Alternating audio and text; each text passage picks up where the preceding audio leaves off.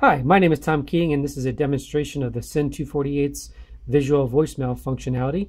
I currently have the list of voicemails up on the screen right now, but why don't I go ahead and get out. Actually timed out, so I went back to the home screen. If you want to check out my full-fledged review, I do have a link at the bottom of this video description, which will have a link to the full review.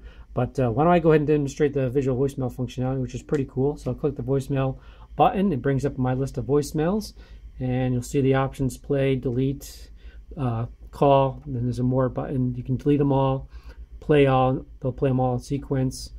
And I'll go back. You can mark it as new. I'll go back to the beginning. So why don't I go ahead and play a message here. That's a short one, so I'm going to go ahead and delete that message, and I'll play the next one.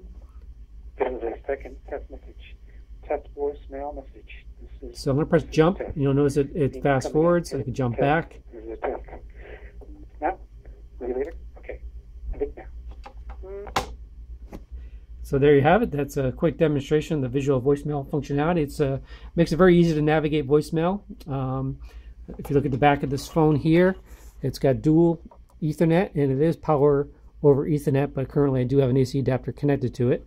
I do like the 5-inch screen. It's pretty big for an IP phone, and the phone itself is pretty reasonably priced. Over here is the actual 4-port gateway. I currently have 2 lines connected. It's got a bypass feature. And there you have it. Again, feel free to check out my review, which is in the video description. Thank you.